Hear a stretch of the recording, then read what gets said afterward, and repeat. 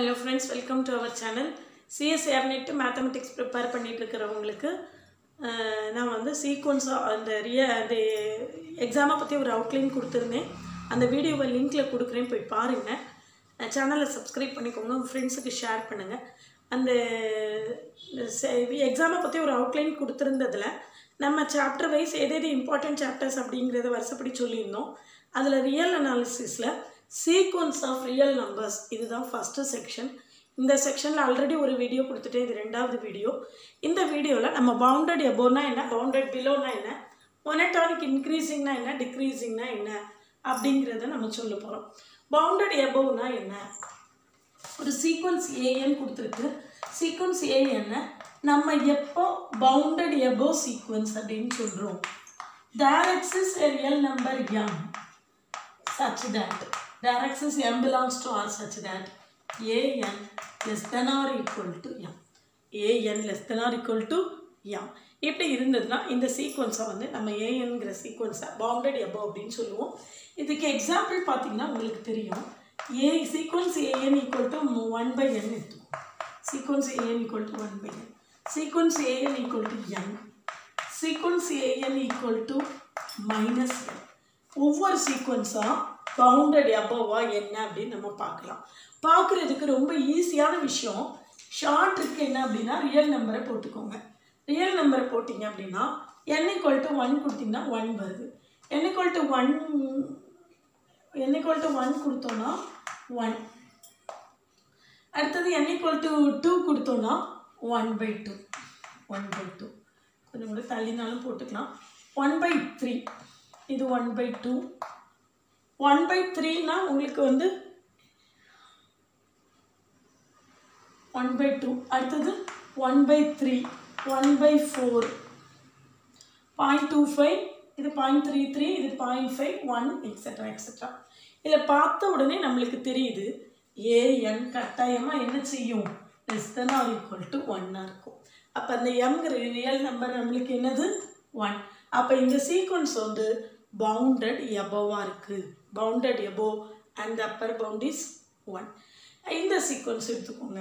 இந்த சீக்வென்ஸ்க்கு real number போட்டிங்கன்னா 1, 2, 3, 4, etc. etc. இந்த சீக்வென்ஸ் என்ன கிடையாது, bounded கிடையாது. an less than or equal to அப்படின்னு சொல்லிட்டு நம்மளால ஒரு ஃபைனைட் ரியல் நம்பரை நம்மளால என்ன செய்ய முடியாது, சூஸ் பண்ணவே முடியாது. அப்போ இந்த சீக்வென்ஸ் என்ன செய்யலை, bounded above இல்லை. இந்த சீக்வென்ஸ் எடுத்துக்கோம். இந்த சீக்வென்ஸ் எடுத்தீங்கன்னா n equal to 1 போட்டோன்னா -1, n equal to 2 போட்டோன்னா -2, -3, -4. இப்போ இந்த சீக்வென்ஸ் bounded above ஆமாம். an less than or equal to என்னது -1. an less than or equal to strictly less than கூட நம்ம சொல்லலாம். an less than or equal to என்ன வந்துடும், -1 வந்துடும். அப்போ நம்மளுக்கு கொடுத்துருக்கக்கூடிய இந்த 3 சீக்வென்ஸில் எந்த சீக்வென்ஸ் bounded above, இந்த சீக்வென்ஸ் bounded above இல்லை அப்படின்னு நம்ம கண்டுபிடிக்கிறதுக்கு இந்த ரியல் நம்பரை போட்டுட்டு இதில் வரைஞ்சி அதில் நம்பர்ஸை இது பண்ணி பார்த்துட்டிங்கன்னா நம்மளால் நிச்சயமாக ஈஸியாக சொல்ல முடியும். சரிதானா? இப்போ அடுத்தால இந்த சீக்வென்ஸ் bounded above இல்லையா அப்படின்னு நீங்கள் எனக்கு கமெண்ட் பண்ணுங்கள். bounded above இருந்தால் அப்பர் பவுண்ட் என்னன்னு சொல்லுங்கள். an equal to -1 power n by n. இந்த sequence bounded above bounded above இருந்தால் இதனுடைய அப்பர் பவுண்ட் என்ன? சரிதானா? இதை வந்து எனக்கு எத்தனை பேர் கமெண்ட் பண்ணுறீங்கன்னு பார்ப்போம். அடுத்தது bounded below. அடுத்தது bounded below. இப்போ ஒரு சீக்வென்ஸை bounded belowன்னு சொல்கிறோம். there exists, சும்மா இது ஜஸ்ட்டு நம்மளுக்கு தெரிஞ்சதுக்காக தான் small m capital m less than or equal to an. m less than or equal to an இருந்தால் for all n varies from 1 to 3 etc. m less than or small m less than or equal to an இருந்தால் அந்த சீக்வென்ஸை நம்ம என்னன்னு சொல்கிறோம், bounded below sequence அப்படின்னு சொல்கிறோம். இப்போது ஒரு சீக்வென்ஸ் பவுண்டடாக இருக்கணும்னா it must be both bounded above and bounded below. ஒரு சீக்வென்ஸ் எப்போ பவுண்டடாக இருக்கும், mod an less than or equal to m இருக்கும். mod an less than or equal to capital M ஒரு ரியல் நம்பராக இருந்துச்சுன்னா அதை வந்து நம்ம bounded sequenceன்னு சொல்கிறோம். இப்போ பவுண்டடாக இருக்கணும்னா கட்டாயமாக both bounded above and bounded below-வா இருக்கணும். சரிதானா? அப்படி இருந்தால் தான் நம்ம அந்த சீக்வன்ஸை பவுண்டட் சீக்வன்ஸ் அப்படின்னு சொல்கிறோம். இப்போ ஒரு எக்ஸாம்பிள் எடுத்துக்கோங்க. an equal to -1 power n. an equal to என்னது? -1 power n. இப்போ இந்த anங்கிற சீக்வன்ஸ் எப்படி இருக்குது? 1 -1 + 1 -1 + 1 -1 இப்படி போயிட்டு இருக்கு. அப்போ இதில் -1 less than or equal to an less than or equal to 1 இருக்குது. அப்படி பார்த்தோன்னா இந்த -1ங்கிறது லோயர் பவுண்டாக இருக்கும், +1ங்கிறது அப்பர் பவுண்டாக இருக்கும். அப்போ இந்த சீக்வன்ஸ் வந்து both bounded above and bounded below. அதாவது mod an less than or equal to என்ன இருக்குது? 1 for all n varies from 1 to 3 etc. அப்படின்னா இந்த இது வந்து -1 power n இந்த சீக்வன்ஸ் வந்து நம்மளுக்கு கட்டாயமாக என்ன செய்யுது? பவுண்டட் சீக்வன்ஸாக இருக்குது. இப்போ an ஒரு கான்ஸ்டன்ட் சீக்வன்ஸ்னு எடுத்துக்கோங்க. an equal to 4. an equal to 4னா an equal to 4 4 4 4 etc. இருக்கும். அப்போது mod an less than or equal to என்னவா இருக்கும்? 4. அப்போ கான்ஸ்டன்ட் சீக்வன்ஸும் நம்மளுக்கு என்ன செய்யும்? both bounded above and bounded below-வா இருக்கும். வேறு ஏதாவது பவுண்டட் பிலோ சீக்வன்ஸுக்கு வேறு ஏதாவது ஒரு எக்ஸாம்பிள் இன்ஃபைனைட் சீக்வன்ஸாக இருந்து எடுத்து பார்ப்போம். இப்போ an equal to நான் கொடுக்கக்கூடிய எக்ஸாம்பிள் ப்ராப்ளம் எல்லாத்தையுமே திரும்ப நான் சொல்கிறேன், வீடியோவை நிறுத்தி எழுதிக்கோங்க. வீடியோவை ஸ்டாப் பண்ணி நோட்ஸ் எடுத்துகிட்டே வாங்க. அப்படி இல்லாமல் வெறுமனை வீடியோ பார்த்தா அது பிரயோஜனமாகவே இருக்காது. இப்போ அடுத்தது an equal to n இந்த சீக்வன்ஸ் எடுத்துக்கோ. இந்த சீக்வன்ஸ் an பிளாட் பண்ணுங்கள். 1 2 3 4 etc. சரி, இந்த சீக்வன்ஸ் பவுண்டட் பிலோவா? ஆமாம், நிச்சயமாக bounded below. -1 less than or equal to an. நம்மளால ஏதாவது ஒரு கான்ஸ்டன்ட் சூஸ் பண்ண முடியணும். சச் தட் என்ன செய்யணும்? an லெஸ் அந்த இது என்னது -m less than or equal to an இருக்கணும். அப்படின்னா இந்த சீக்வன்ஸ் கட்டாயமாக என்ன செய்யுது? இது it is not bounded above but it is bounded below. ஆனால் இது என்ன செய்யாது? பவுண்டட் சீக்வன்ஸாக இருக்காது. இதுக்கு முன்னால் 2 எக்ஸாம்பிள் பவுண்டட் சீக்வன்ஸ்க்கு சொல்லியிருந்தேன். ஆனால் இந்த சீக்வன்ஸ் நம்மளுக்கு என்ன கிடையாது? பவுண்டட் சீக்வன்ஸ் கிடையாது. ஏன்னா இது பவுண்டட் எபோ இல்லை. ஆனால் என்ன செய்யுது? கட்டாயமாக பவுண்டட் பிலோவாக இருக்குது. அப்படின்னா இது வந்து நம்மளுக்கு பவுண்டட் இல்லை அப்படிங்கிறது நம்மளுக்கு தெளிவாக தெரிஞ்சிடும். இப்போ வேறு இதெல்லாம் வந்து ஒரு சீக்வன்ஸ் எப்போ பவுண்டடாக இருக்கும், எப்போ பவுண்டட் எபோவாக இருக்கும், பவுண்டட் பிலோவாக இருக்கும் அப்படிங்கிறது ஒரு ஐடியா கிடச்சிருக்கும். இது வந்து சீக்வன்ஸ் ஆஃப் ரியல் நம்பர்ஸுங்கிற சாப்டரை அந்த செக்ஷனை தரவாக முடிச்சுட்டு அதுக்கப்புறம் அதில் உள்ள ப்ராப்ளம்ஸை ஒர்க் பண்ணி காட்டுறேன், எம்சிக்யூஸை ஒர்க் பண்ணி காட்டுறேன். அப்போனா தான் உங்களுக்கு ரொம்ப யூஸ்ஃபுல்லாக இருக்கும். இப்போ அடுத்தால monotonic sequence, monotonically increasing, monotonically decreasing, monotonically increasing, இதில் monotonically decreasing. monotonically increasing na என்ன? ஒரு sequence an எப்போ monotonically increasing இருக்கும்? an less than or equal to an plus 1 இருக்கும். அப்படி இருந்துச்சுன்னா இது monotonically increasing sequence அப்படின்னு சொல்கிறோம். அல்லது an strictly less than an plus 1 இருந்தால் இதை strictly monotonically increasing அப்படின்னு சொல்கிறோம். strictly monotonically increasing சொல்கிறோம். an less than or equal to an plus 1 அப்படின்னா இது monotonically increasing. an strictly less than an plus 1 அது monotonically strictly monotonically increasing sequence சொல்கிறோம். இப்போ example an equal to sequence n. an equal to என்ன எடுத்திருக்கோம்? sequence n. அப்போது இந்த sequence எப்படி இருக்குது? 1 2 3 4 etc. இப்போ 1 less than or equal to 2 less than or equal to 3 less than or strictly கூட சொல்லலாம். அப்போ இந்த சீக்வன்ஸ் எப்படி இருக்குது? strictly monotonically increasing sequence-ஆக இருக்குது.